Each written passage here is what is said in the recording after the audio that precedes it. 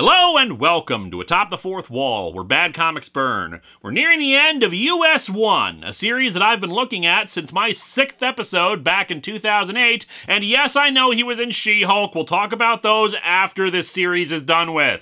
Last time on US-1! After the Highwayman revealed that the villainess Midnight was a mind-controlled Mary McGrill, and that he was behind all the various plots against Ulysses Solomon Archer. I mean, except for maybe the bikers harassing people in a small town, I guess the premise for that one wasn't ludicrous enough for him to be involved. The aliens showed up again, and the Highwayman fled. Ulysses went in pursuit of him, but failed as it turned out his black rig was every bit a match for the US-1 truck. In the final pages, it's revealed that the Highwayman was, in fact, Jeff, Ulysses' older brother who was supposed to have died back when the series started. So let's dig into US-1 number 11 and finally get an explanation for how the hell that makes sense.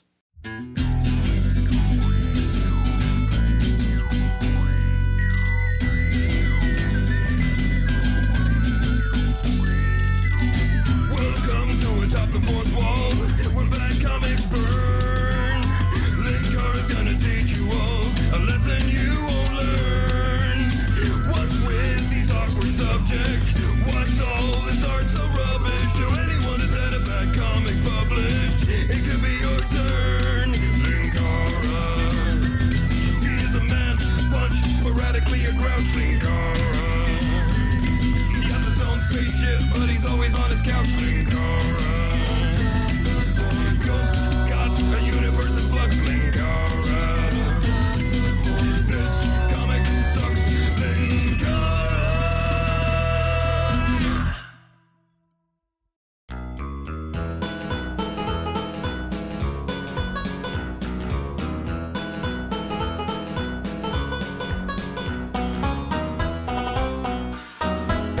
The cover's not great! And come to think of it, most of US-1's covers have not been great. Maybe that's actually what doomed this series more than the premise. Even this many years later, I have to keep explaining why I say no looking at the covers for stuff reviewed in trades. Because generally speaking, the covers do make a difference for people buying an individual comic issue. And generally speaking, that's not the case for people who buy trades, so there's no point in reviewing it there, especially if it's just a reuse of a single issue's cover. And when you have a series with a big-ass US-1 logo on it, but like super stretchy, surreal images of some trucks, a weird green silhouette, and a dude making this face. No surprise! I just don't see many people going, oh yeah, I've got to find out what's happening in this comic in relation to it. I mean, I guess at this point they knew the series was ending anyway, but it's not like they were trying to be lazy with it, just weird and surreal for no reason. Anyway, we open where we left off last issue. The reveal of the Highwayman as Jeff. And man, if you did somehow pick this one up as your first issue, you'd probably assume that truck right there just did a sick jump off a ramp and is about to crush these two. No, it can't be! The Highwayman, the man who's been threatening my life these past months, is really my brother, Jeff! Yeah, this is pretty normal for siblings, I found. Tisk tisk, so surprised, little brother? Was this rubber mask I wore as the Highwayman really so deceptive? Well, yeah, actually. It didn't really look like a mask at all. You were like a demon whose face was perpetually in shadow. Good craftsmanship, man. Stay with us, CBers! This is but the first of many revelations you'll be treated to in a tale we like to call Transmissions from Space. This is a weird remake of the movie Contact. Ulysses is of course baffled because of Jeff's apparent death, but Jeff says he only made it look like he was killed when the truck exploded. I can't believe that my ultra-smart baby brother, Ulysses Solomon Archer, didn't catch on earlier. Don't put too much faith in his intelligence, he just decided to buy some truck NFTs. Ulysses, of course, wants to know the reason for all of this, but before he can explain, the aliens catch up with them. I know I've been saying this for every US-1 episode for a while now, but it always needs to be remembered. This is a comic series based on slot car racers that's about a superhero trucker and also heavily features aliens. Jeff yells at the aliens that he'll prove he's better than US. and his preferred method of doing so is to try to strangle him. The alien ship zaps Jeff, which freezes him in place. This has gone on long enough. The dispute in question cannot be settled by crude physical violence. It must be settled with refined physical violence. Ulysses wants to know what the dispute is exactly. It is time for all this to be explained to you. Too long have you been kept in the dark while your brother plotted against you. And by that they mean they're gonna pad this out for another few pages. Not kidding, the explanation isn't gonna happen for a bit. US thinks that it makes no sense for Jeff to turn against him like this, that maybe the aliens affected his personality in some way. Clearly they gave him access to some of their advanced technology, and that's how the black rig can fly. Still, he also recognizes that if they could do that, why not just do it to US as well? In any case, he says he needs one hell of an explanation for all this. Jeff and I have always been more than brothers. We're friends as well. Brothers aren't normally friends. I say that you are wrong, US Archer. Though your loyalty towards your brother is commendable, it is unfortunately misplaced. Holy, a gigantic holographic projection of the alien, filling up the entire sky. They have absolutely no reason to do this, but it's impressive nonetheless. All will be explained to you, but this is hardly the place for it. Some innocent passers-by might stumble across our little tableau here. It's a good thing I'm not doing anything right now that might grab anyone's attention. And frankly, I'm not interested in becoming another swamp gas sighting statistic. I'm good enough for weather balloon, dagnabbit. US and Jeff get back in their trucks, which are flown away by the aliens. Ulysses thinks about how he originally encountered the alien and got help in his race against Terran that resulted in his truck flying the last time. But is that really why he helped me? Did he really need those pieces of poultry? Or was it just part of some weird scheme that ties in with Jeff and all these crazy goings-on? I mean, either way, it's weird, so what's the difference? Come to think of it, the alien spoke like a refugee from a CB radio nightmare the first time I met him. What happened to those speech patterns? Dang it, was there an editor on this comic at all? They fly overhead of some people making out in a car. Eep! Eddie, there's a couple of trucks flying over us. Sure, baby, sure. Lots of girls see interesting stuff when old Eddie lays his lips on them. Poor Dope doesn't realize that means he's so bad at it that they're thinking of anything else. They soon arrive back at the truck stop, where Mary is recovering from the effects of the hypnosis, while the others ponder what to do about all the truckers and Nazis still frozen. The aliens drop them back down, and US says they'll get answers soon. However, Wideload takes this to mean that they can finally deal with the highwayman, and grabs a huge wrench to beat his ass, but of course is as shocked as the rest to see it's Jeff. Jeff! You were the highwayman? But how? Why? Long story short, this is the outfit I wanted to wear while trucking, but no! It's plaid, jeans, and a hat, or else it ain't trucking. On board the Baron's blimp, we are once again met by the unscrupulous realtors of Clutch, Grab, and Legreed. I know writers who use subtext, and they're all cowards. They're quickly noticing that things are getting out of control, what with the flying trucks, the Nazis, and the aliens, so they decide to climb down the rope ladder the Baron used for his blimp and get the hell out of there. However, they're also really curious about it all, so they hide in some bushes to observe everything going down. The lead alien steps out of his ship. Greetings, Earthlings! Can the B-movie dialogue, pal? All I said was hi, jeez. Before giving explanations, he decides to clean up the area a bit, first dealing with the Nazis. These strangely garbed people are quite distracting. Obviously, they seek to call attention to themselves. No. That's the Nazi enablers who want attention for themselves. I know it's hard to tell the difference sometimes, but trust me, comic from 40 years ago, they don't just want attention. I can send them where their strange, outmoded garments will garner all the attention their undernourished egos crave. A YouTube comment section. Using some kind of teleportation device, the Nazis are beamed away. What? Baron von Blimp and all the neo-Nazis are gone! Yes, this little device is even better than ColecoVision, is it not? Isn't that just an Intellivision? I said it was better than a ColecoVision. They are gone! Disappeared without a trace! I don't like Nazis any better than the next guy, but this... No, Papa Wheelie. The beginning and end of your statement should be, I don't like Nazis any better than the next guy, and we move on. But no, the alien didn't disintegrate them, he did something... else to them. He teleported them right in the middle of downtown Tel Aviv. We need not stick around for the carnage that follows. Suffice to say that the Baron and his cronies received just the welcome you might expect. Yeah, maybe the alien should have just disintegrated him. Seems like it'd be more of a mercy.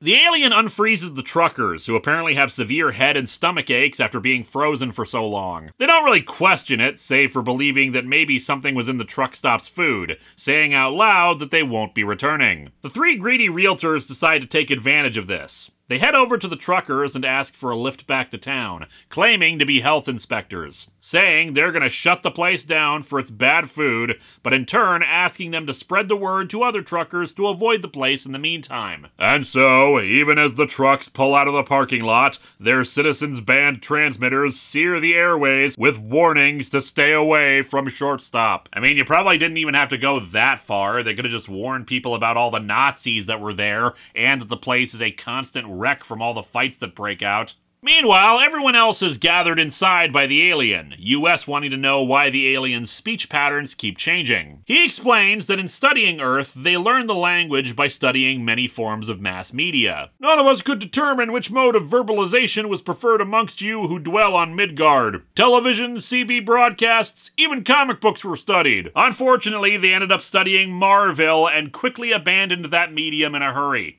He explains that the aliens of the Federated Planets want to make first contact with Earth, but instead of dealing with politicians, they want to handpick the representative from Earth. We sought someone intelligent, courageous, someone willing to face the terrors and adventures of space, the final frontier. We have come for the one you call Mr. T.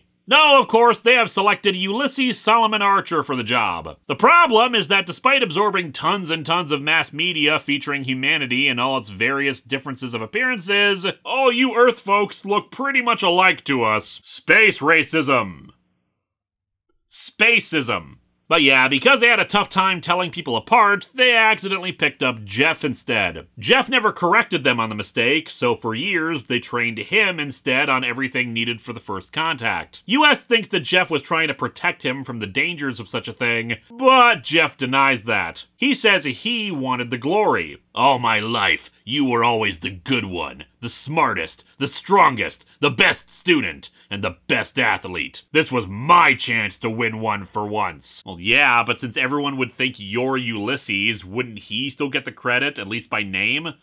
Or when you met the aliens, did you say, "Oh please, Ulysses is an informal name, call me Jeff"? He goes on to explain that he's been jealous and resentful of US his entire life, seeing his parents consider him the golden child, winning every competition between them, having to struggle every day to get even passing grades in school while Ulysses skated by without difficulty, and yet dreamed of being a truck driver instead. And I love how hurt Ulysses clearly is of this. He legitimately loved his brother, and hearing all this is heartbreaking. When their parents died, any chance for Jeff to go to college died with them. Papa Wheelie and Wideload couldn't afford to send either of them, but Ulysses had a scholarship. In turn, Jeff drove a truck to help support him while he was there, and despite all the successes in schooling and monetary support, Ulysses still wanted to give it all up to become a trucker instead. That was the final insult for him. And so instead of actually talking to you about these problems like a normal person, I decided to become a demonic trucker-themed supervillain.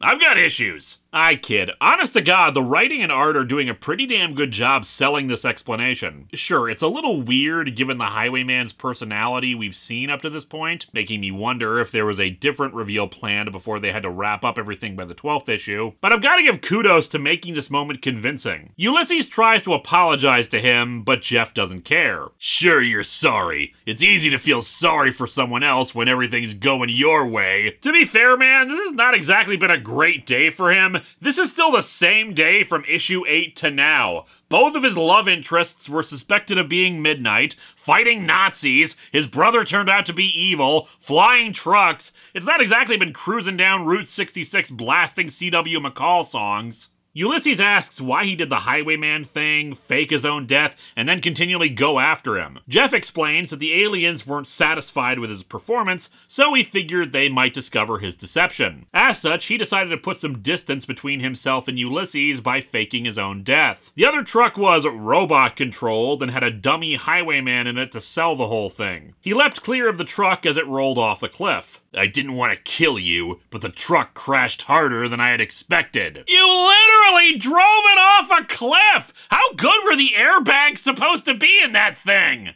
The demonic creatures that approached the truck were not his own, but rather they were the aliens who had realized their mistake and had gone out to contact him. And they disguised themselves as devils with horns and all because...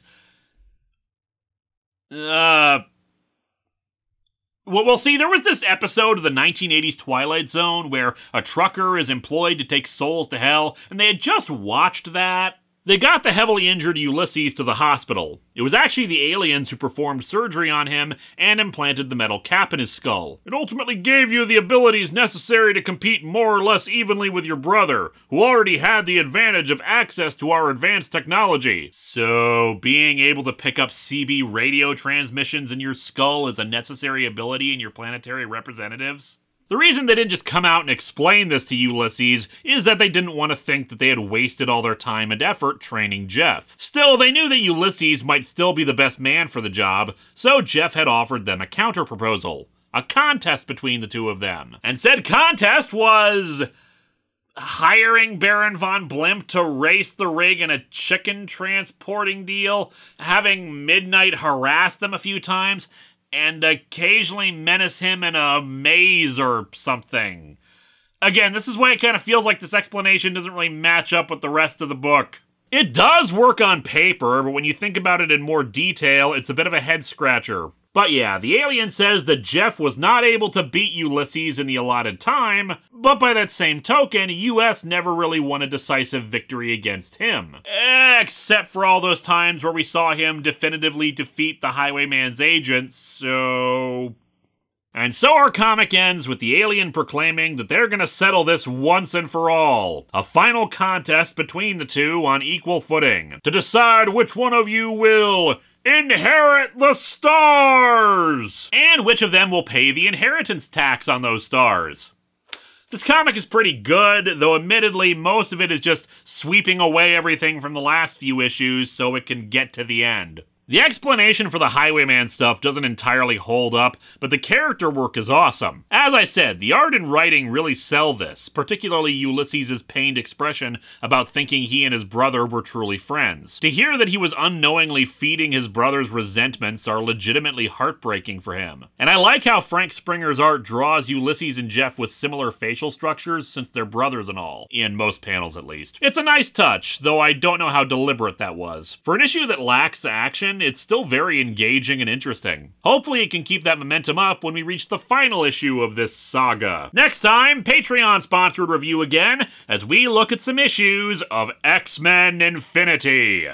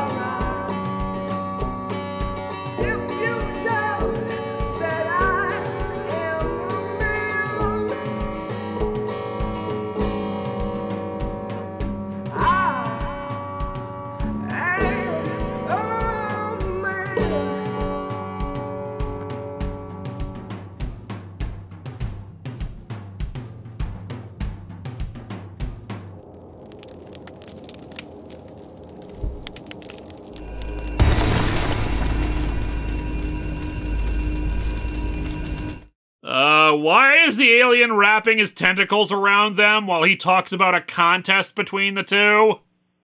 Hello my friends, please take a moment to like this video, subscribe to the channel, and click the bell for notifications on new video releases. If you'd like to support future videos, you can check out my Patreon or purchase a t-shirt via Teespring or Shark Robot. Thanks for watching!